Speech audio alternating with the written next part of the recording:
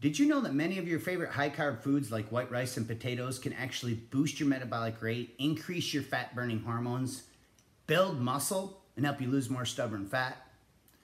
My name is Sean Hatzel. I'm the co-founder of Beyond 40, and inside this video, I'm going to share 3 simple steps that you can use to eat lots of carbs, to never store them as fat, all while taking total control of your blood sugar and your insulin levels. So if you're over 40 years old, pay close attention, because on a daily basis, if you don't have control of blood sugar and insulin, your body cannot access stored fat cells as a fuel source.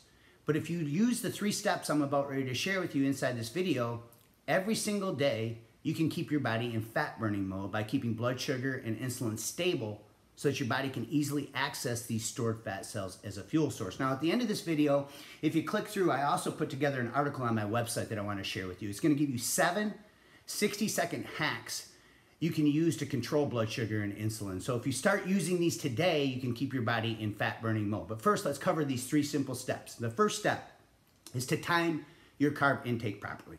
The second step is to combine your carbs with other foods properly. And the third step is to monitor your portion control and prepare them properly.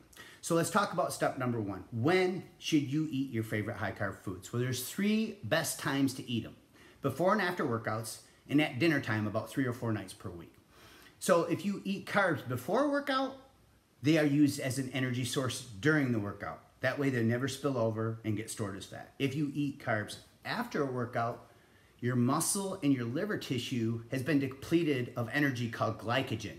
So they're kind of like a sponge that's been wrung dry and wants to suck up nutrients. So any of the carbs you eat in the post-workout window are going to be partitioned or stored in muscle and liver tissue. Now, why in the world would you want to eat carbs at dinner time? I mean, we've been told for over a decade now to never eat carbs after 4 or 5 p.m. because that's when your metabolism is slowing down and you're going to store them fat. This is a myth.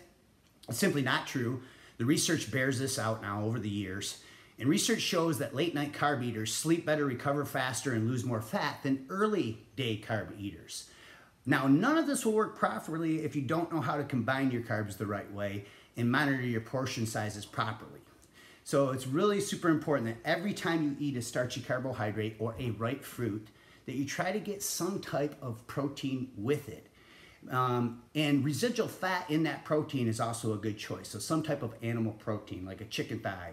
Even chicken breast has a little bit of fat. By combining the protein and the carb together with a little bit of residual fat, now you're blunting the insulin spike to help keep your body in a fat-burning environment. But if you eat that carb all by itself, it's going to skyrocket insulin, and that's what takes your body out of a fat-burning environment. Now, the next key is to make sure you monitor your portion sizes properly. So make sure you use a fist-sized portion. So that would be like a ripe apple, or maybe a half a cup if you're a female, or a cup of rice if you're a male. So a fist-sized portion of carb with a palm-sized portion of protein that should have some residual fat in it, and that will allow your body to keep insulin stable, to keep the body in a fat-burning environment. So you got to time them, combine them the right way, and monitor your portion sizes properly. Now, just before I go, I want to tell you, I'm not talking about deep fried potatoes like French fries.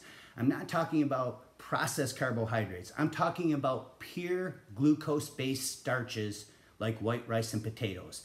The glucose from these starches are the building blocks of thyroid and leptin hormones. So this is what's going to prevent that hormonal decline that happens when people cut carbs from their diet. Now, if you click through, you're going to go over to my website. I'm going to give you those 70, 60-second hacks that you can use to take total control of blood sugar. These are some cool little tricks. The first one I'll just share with you real quick.